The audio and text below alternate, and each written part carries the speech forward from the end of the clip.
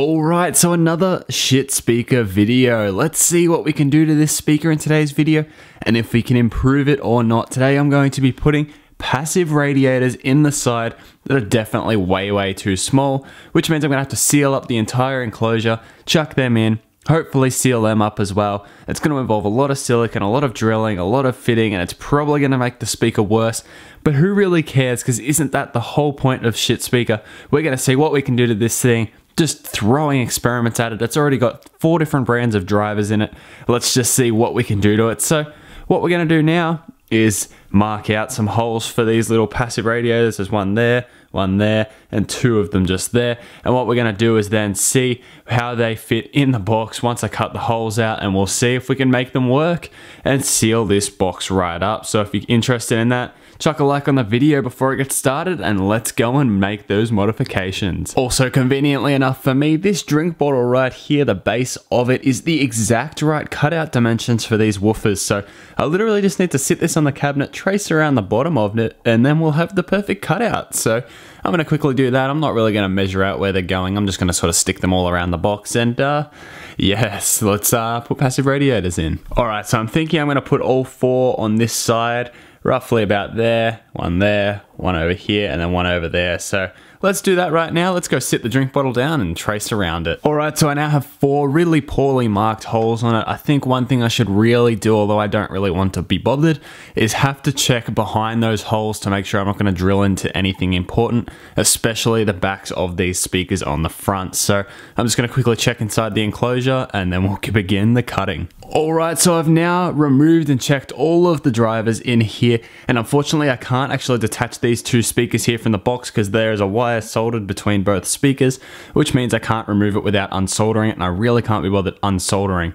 But one other thing I think that I'm actually going to do to this box as well, on that right channel with those 2 woofers, I'm going to wire a wire in parallel with the output terminals and wire it up to the output terminal on the back of the actual speaker, which used to be the input terminal, but at the moment is connected to nothing. And what that's going to be able to be used for is, say at a later date I decide that these Pioneer speakers here should be hooked up to this thing, I can plug it straight into the back and I have those speakers kicking as well, just using the internal amplifier that's already built in there. That thing is under so much stress and load already, and for a free amp I got off eBay, I really couldn't care less about it. So we're just going to keep abusing the crap out of it.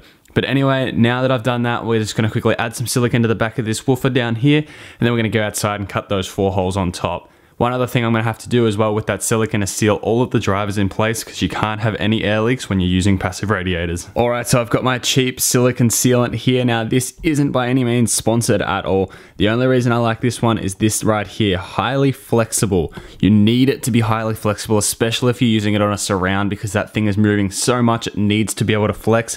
And I found that this stuff seems to bond quite well to the rubber surrounds and foam surrounds. So that's what I use. Again, not sponsored by this company at all, but just make sure if you're going to get a silicone sealant like this, it is definitely highly flexible, because you need it to. You can't have it be stiff, otherwise you'll probably just rip another hole. Alright, so I'm just going to apply a generous amount to my finger, and then I'm just going to stick it in there, and that sounds really bad. One thing too to be very careful of, I just found out the hard way, that is of course skin just there. The insides of the baskets are often quite stiff and sharp, so just watch you don't cut yourself like I just did there. Another thing as well, I love to cover as much surface area as I can.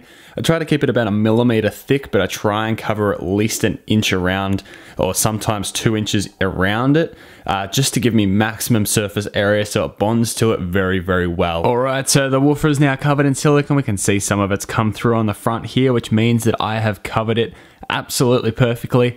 Now what I'm going to do is go and take this box outside, grab the jigsaw, which I think is on its way out at the moment, so it's going to make this quite hard, but we're going to cut these holes in top now and hopefully get a really good result. Filming on my phone because I left my camera inside, and a shit speaker calls for a shit video and I can't be bothered going to get it. Holes are drilled. Now let's use the jigsaw and cut out the holes. Perfectly round hole. No. Perfectly round enough. Yes. And now all the holes are cut. If I keep doing this though, there's literally going to be no wood left. That looks funny though. And now I use my $30 home brand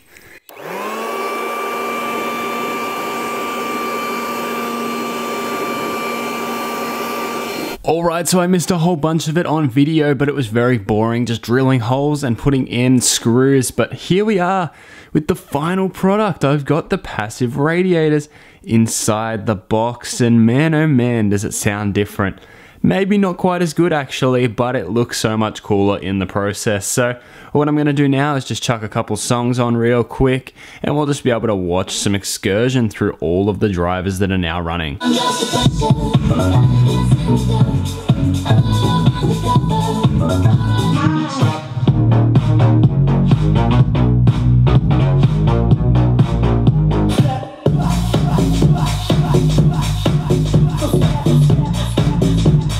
And there we are, another video on Shit Speaker. If you guys have enjoyed this video, chuck a like on it. If you haven't already, subscribe to my channel down below. Follow me on Instagram at Doublesome. And with that being said, guys, I will catch you in the next video. I hope you enjoyed this one. I've added 4 passive radiators. Let me know what I should be doing next. But with that being said, guys, I will see you in the next one.